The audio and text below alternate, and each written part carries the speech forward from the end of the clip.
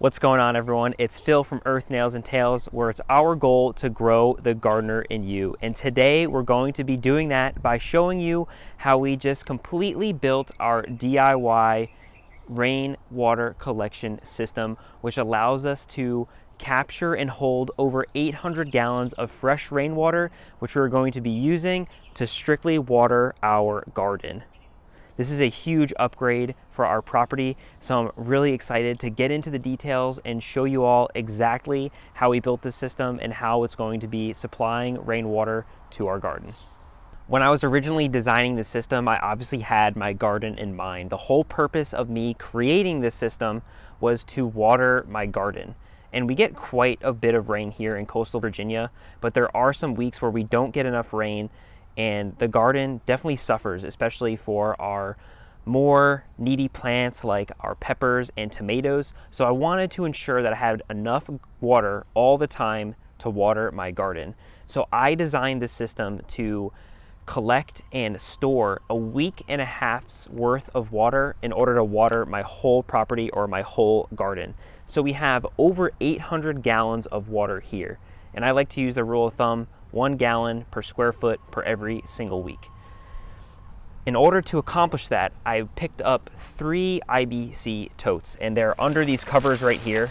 We'll talk about these covers in a little bit, but these are these plastic totes, food grade totes, which I was able to find on Facebook Marketplace. Now you can find these everywhere. For some areas, it's probably gonna be a little bit harder than others, but you can also get them brand new from your farming stores.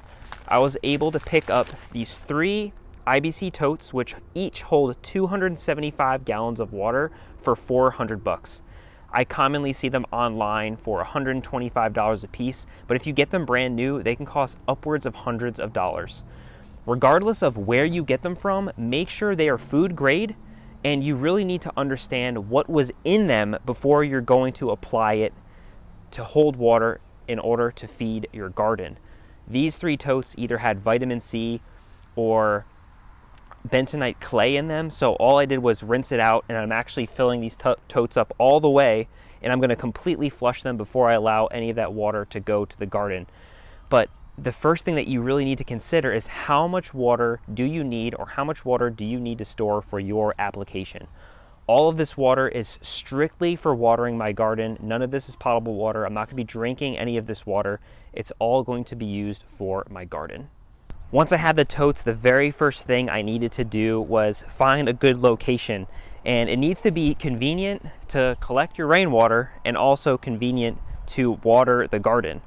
So I found a nice spot, and it actually wound up working well right next to my deck here. Eventually, I'm going to be putting a countertop on this whole thing and making a bar, so it's gotten multiple uses. But what you want to ensure that you're doing is leveling the whole ground that your IBC's totes are going to sit on, because the goal is going to be to connect them all together, so that way as one of the IBC totes fills up, the other 2 are going to be filling up equally, and we're going to explain how that's going to happen later on.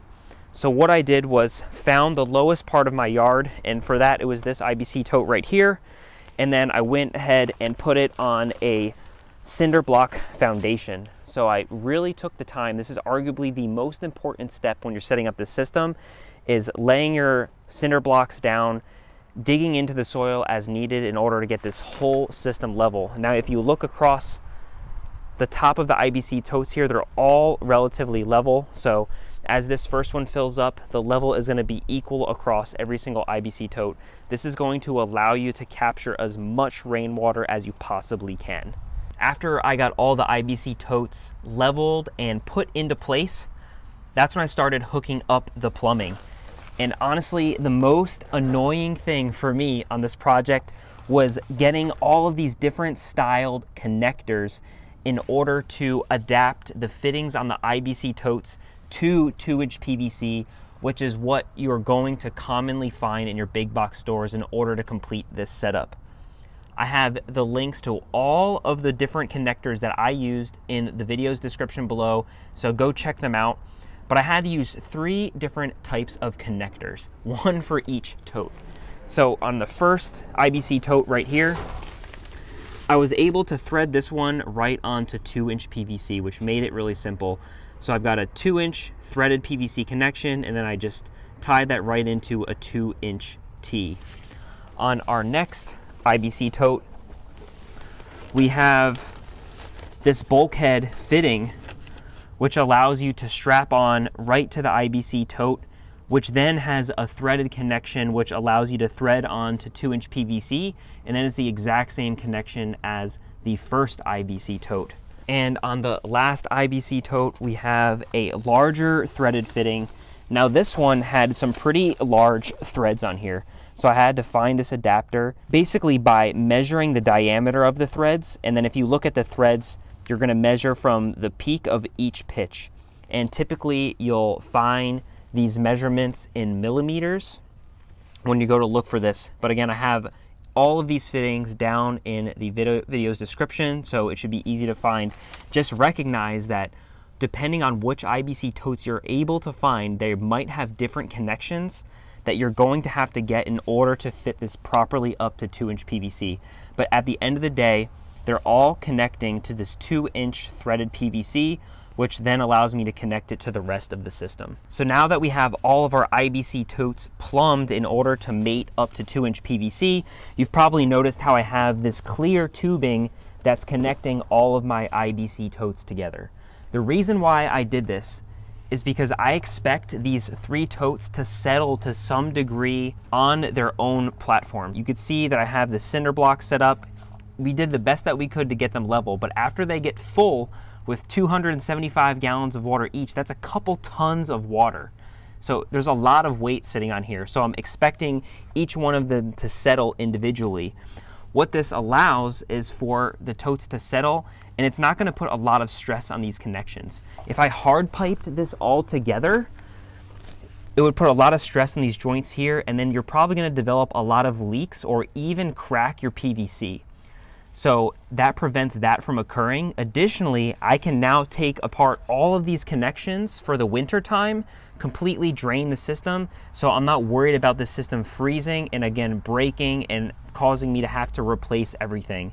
And I think another great reason to have this clear PVC tubing and that's flexible is that I can physically see the water inside of it. So I could physically see how clean this is.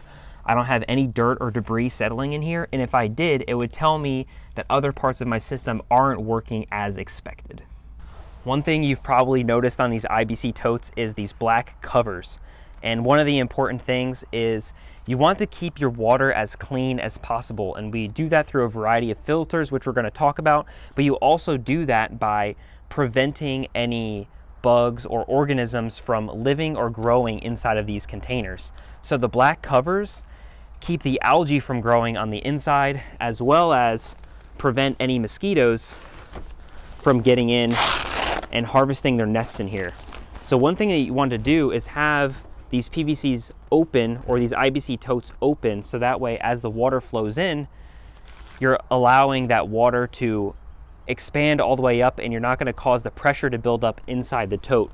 So I have this opening here which allows the air to flow in and out, but then I have this cover on top which prevents any bugs from getting inside.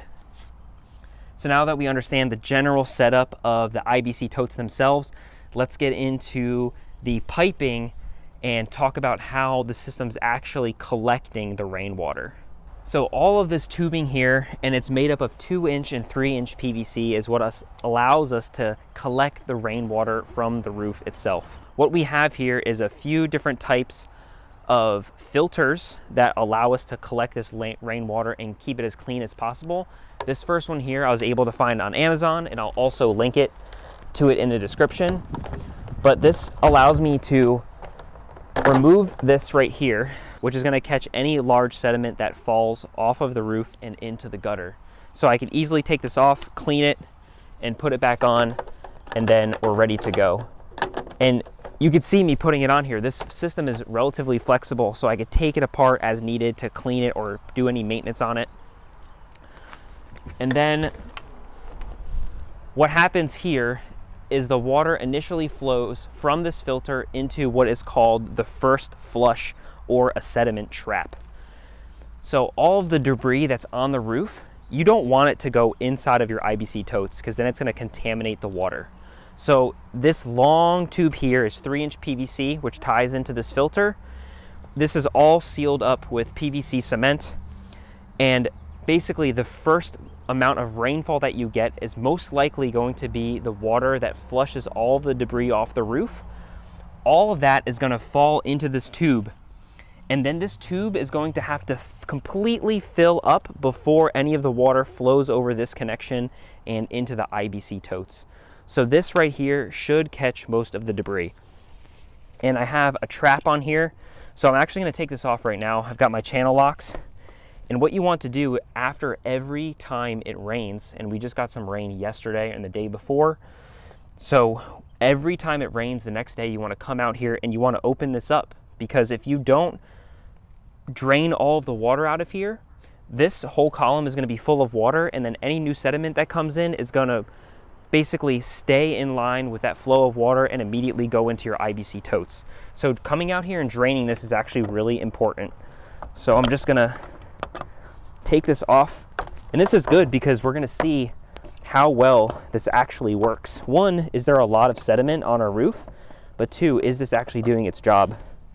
So we've got a little bit of sediment that's trapped in here, and that's exactly why you want to drain this out. But that's good. That means this is doing its job. It has some sediment buildup in here, but not very much. So we know that this system is at least working for its function. So now that the water, let's say it's raining, this whole tube is completely filled up, and now it's starting to flow over into our IBC tote. I know that there might be some sediment that is going to come over in that flow of water, especially if you're getting a heavy rain. So what I did was added another fine filter. Come on a little bit closer to this right here, where you can see, look at all that fine sediment in there. And I mean, this filter is very, very fine, a fine nylon mesh filter. And I mean, this is the type of sediment that it's catching. Look how fine that is. So you always want to clean or keep your water inside of your IBC tote as clean as possible. So having these multiple stages of filters and sediment traps is what is going to allow you to do that. So you really got to stay on top of these things and make sure that they stay clean. Because if you allow this stuff, especially if you have an asphalt roof like I do, you don't want that stuff, that tar roof, sitting inside of your rain barrel and sitting in the water and contaminating your water that you're going to be feeding your plants with. If you can filter that stuff out to the maximum extent practicable, you're going to keep your water as clean as you possibly can. So now that we have our water flowing into our tanks here, we need to ensure that we're protecting the system. And I talked about it a little bit before in regards to pressure building up in the tank. If you just had that lid sealed on tight and you had that water building up, eventually it would fill up and then start gushing out the top here, and we don't want that to happen.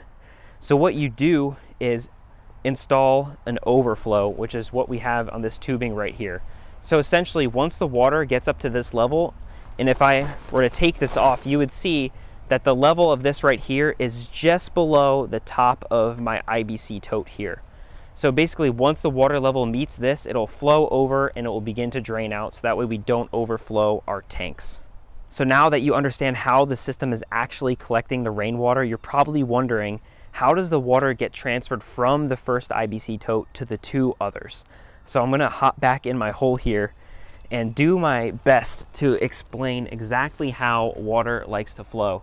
And that's exactly why we leveled these IBC totes out in the beginning.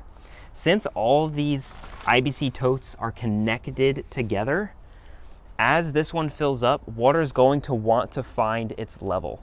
So since all of these valves are open and all of these IBC totes are connected together, as this tank fills up, it's going to flow through all these tubes. As you can see, they're full of water, and they're all going to fill up at the exact same rate.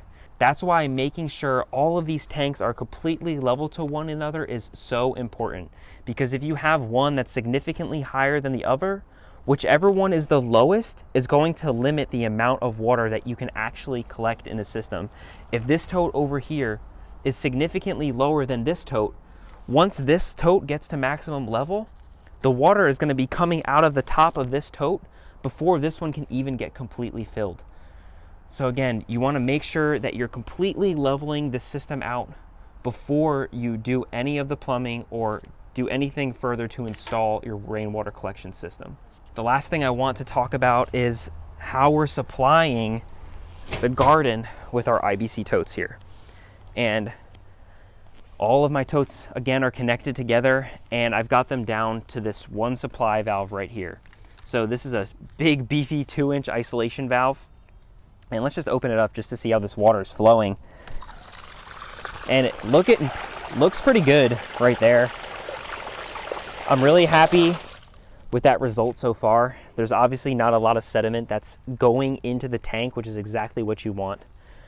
Eventually, I'm going to be hooking the system up, so it's going to be supplying the drip irrigation system of my garden.